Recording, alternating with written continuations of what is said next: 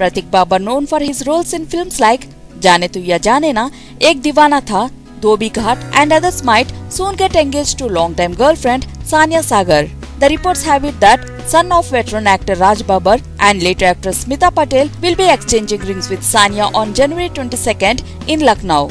Prateik, who overcome the bad chapter of drugs in his life last year, will be returning to the silver screen after 3 years with Baghi 2. The actor will be essaying a negative role in Ahmad Khan directorial, which stars rumored couple Tiger Shroff and Disha Patani in the lead roles. Talking about his hush-hush engagement ceremony, a source close to Bombay Times revealed the engagement will be a close-knit affair. Their families are tight-lipped about it, as Prateik wants to get a little easy and stay away from the limelight unless it works related. While they have decided to get engaged in Lucknow, the date is subject to change as the families are yet to finalize a few things. Prateik and Sanjay have reportedly known each other from past 8 years and started dating each other only in 2017 after Sanjay returned from London after completing her studies. Though not much known about Sanjay, but her IMDb bio reads Sanya Sagar was born on 1st of May 1990 in Lucknow. After completing her bachelor from National Institute of Fashion Technology in Fashion Communication, Mumbai,